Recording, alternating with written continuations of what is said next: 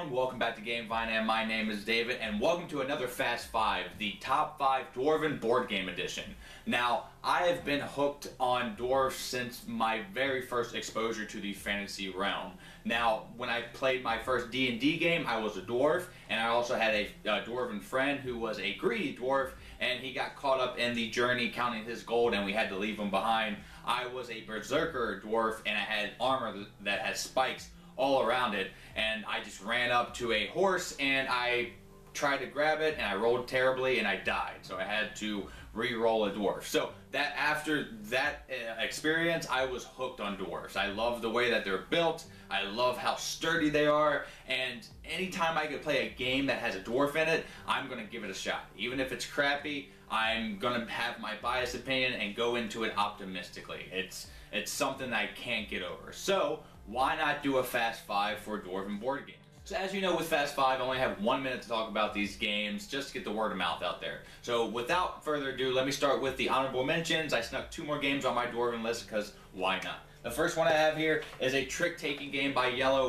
and it has dwarfs in it. So I like trick-taking games, I like dwarfs, let's match them up. Yes, it's going to be a win. It's at least worth a mention. It's basically, you're trying to advance on this track to get to the Dwarven King, and you're trying to get tricks, and if you know what that means, well, good for you. If you don't, I explain in other videos. I'm sorry, that's an honorable mention. I'm not going to get in too much detail. The next one that I have here is Summoner Wars. Now, I played this with a friend in the past. I didn't want to invest in the big base set, but when I seen this dual set for cheap, it had cave goblins and guild dwarves. I was like, yes, give it to me. So now I can have the Summoner Wars experience, and this is a fun kind of tactical game where you're moving cards, kind of like a miniatures type thing. It's really fun. If you don't know about it, you should check into it. So those are my 2 honorable mentions. Now let's get on to number 5 on the Dwarven list. Let's go.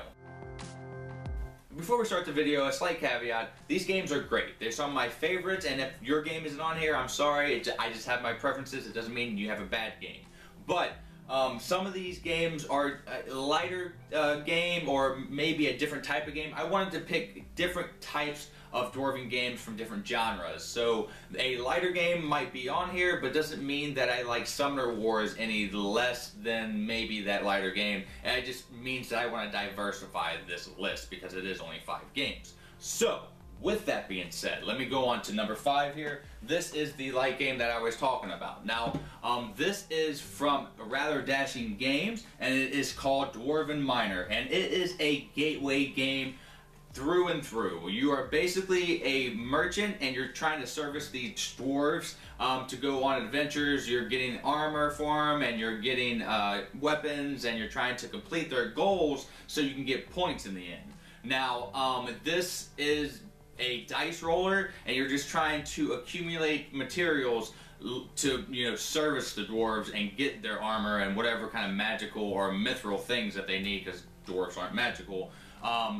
And then you just complete the goal. It's absolutely light, and I think the reason why I put this one on here because I wanted to put a gateway game on here, and this is a Dwarven game, so it was perfect. I also love the art. These guys that are the producers of this game were actually on a ghost hunting show, which is pretty neat as well. I used to watch that when I was young, so that was kind of another thing why I like this game. Maybe a little biased, but I think this is a good addition, and if you haven't played this game, I would say it is a good first time play for everyone.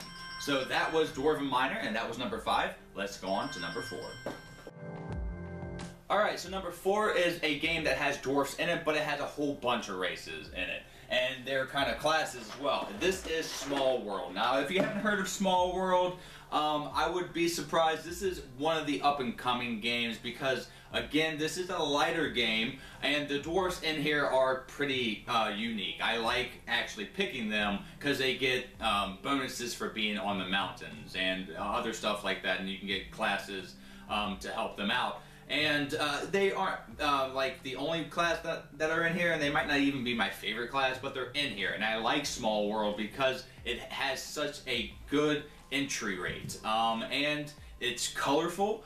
This is done by Days of Wonder, so they always produce their games beautifully. And this is a simple game of area control. You're putting down your races and trying to take over, and you're putting on other people's races to knock them out and take over their portion of the land, and you get coins, and the person with the most coins at the end of the game wins. And it's simply just that. And some people might think that's too light for them, but I think it's a good game. It also has an app, and the replayability is vast because you can switch out those races with different classes. I know it was longer than a minute, but that is Small World. Let's go to number 3. Alright, number 3 on my list is a game that, again, just has one dwarf in it, but it isn't about dwarfs entirely. It is another dice roller like the 5th game that I have on the list, but this is a little more intense than that. This is a middleweight game, so I wanted to put a good middleweight game, and this is a game done by Richard Linus called Dragon's Rampage. Now, you have a dwarf in the game, and he's a cool character in there, and I like playing him, but I like all the races in this game. You have 3 different ways you can win. On the map, you're trying to fight a dragon, or you want to run from the dragon, or I think the other way is, oh dang, I can't remember, but I'm not going to get into it. But there's a 3rd way. I should have briefed up on the rules. But you're rolling dice, and some of the dice lock, and the way that this kind of mechanism is played out with the cards and the abilities, Richard Linus does it so well. I mean, again, he's one of my favorite, and it was kind of a no-brainer, and I think this game is underappreciated. So this is one that's done by Eagle Games. It's highly produced and well-designed and underappreciated. So I recommend go out and pick this one up if you see it for a good price. Or if you don't, go pick it up anyway. I turned the buzzer off. I don't care. I spoke longer. Now let's go on to number 2, and I'll try to shorten it up, but maybe I'll speak longer again. There you go. Bonus seconds for you. Let's go on to number 2. Alright, so number 2 again has a dwarf in it, but it's not entirely about dwarfs. But again, if I am playing a game and there's a dwarf in it, I'm just going to pick it just because. I don't care what his ability is, I'm going to get it. This is Defenders of the Realm. It is back-to-back Richard Linus, and this is it's getting older, but it's a good cooperative game. It's set in a fantasy realm with good miniatures, decent art, a massive board, maybe a bit complicated or convoluted, but it served its purpose. If you like Pandemic, this is Pandemic in a fantasy realm. You have a whole bunch of minions trying to populate these cities, and you have to fight back the blight. There are big bosses that are coming out along with them, and if they touch one of your towns, you automatically lose, and you really have to work together. And I think the characters in here are really different. They're diversified. It's not like, well, I have a barbarian and he's just slightly different than this dwarf. No, they're going to be completely different. So if you like co-op games, you like fantasy games, and you like Richard Linus like I do, I would go pick this game up. It's a bit pricey, but there are tons of expansions out there as well. Hard to find. Alright, so again, I gave you extra seconds. Let's go on to number 1 and see what the best dwarf game that, in my opinion, won out. Let's go.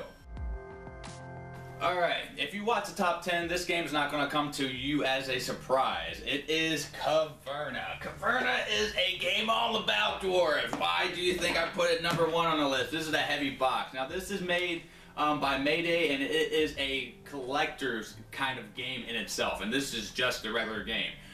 This is a game designed by Uwe Rosenberg. He did Agricola and Le Havre, and it's one of those worker placement games, but there's not many repercussions. There's always a good move in this game. And it's, you're a dwarf and you're trying to make this cool cave and you're mining it for rubies and coal and trying to use those materials to, get better rooms in your cave so your dwarves can live. But outside you're trying to build a farm for animals, or maybe you're trying to sow some pumpkins or hay. And I know it doesn't sound interesting, but when you are finished with the game, you look down at your board and you're like, oh man, I made that. Even if you lose, and I did on my very first game, and I just loved it. I'm turning this off, more seconds for you.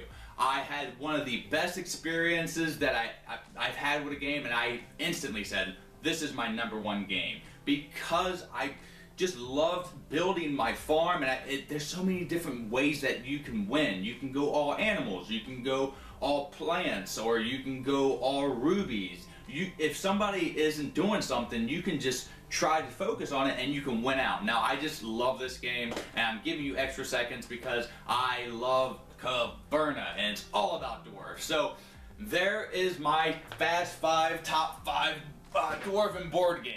And I hope it was informational, and I hope this helps people out there have a great Dwarven board game night, because that's what I'm trying to succeed on this Fast 5 list. So until the next time that I see you, thank you so much for watching today's Fast 5. I've been Dave, and have a great rest of your day and a great time with all that you play.